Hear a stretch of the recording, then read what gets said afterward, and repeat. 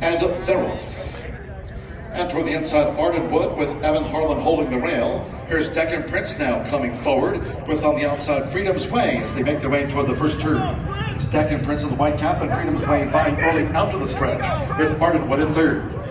On the outside is Wonderful Justice in the dark green silks, and so is Evan Harlan on the outside, Northern Theater, and Wonderful Justice part of the drive to the way. Big Dreaming is also finishing with a flourish. Here comes Big Dreaming. Big Dreaming.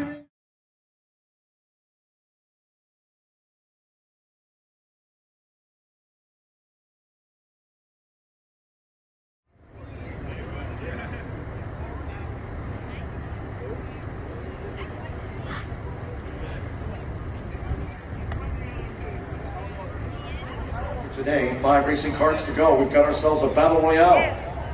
And here's the 4. Big Dreaming got up with J-Love. Big Dreaming is a 7-year-old bay horse bred in Kentucky by declaration of war. And of Dreaming, $6.60 winner after our final turf race of the weekend.